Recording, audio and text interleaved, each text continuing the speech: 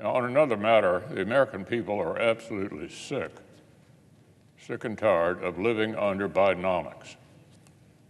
According to one recent survey, nearly 70% of Americans think the economy is actually getting worse, and support for President Biden's handling of the economy is at the lowest level of his presidency.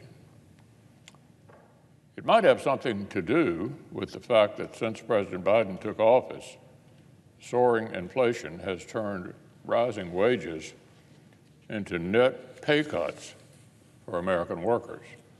Real wages are down 2.3% since 2021. Household incomes fell in 17 states last year. And for all but the wealthiest 20% of households, American families' savings have actually shrunk. A food truck owner in Atlanta told reporters recently that he is paying, listen to this, 25% more for ingredients, while the lines for his sandwiches are dwindling as customers cut back on their spending. Here's what he said.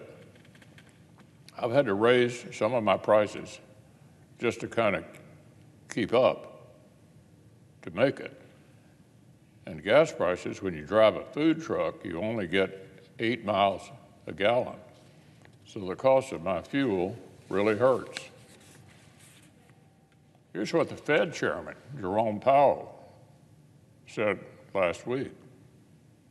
People hate inflation. Hate it. Well, the chairman of the Fed is absolutely right.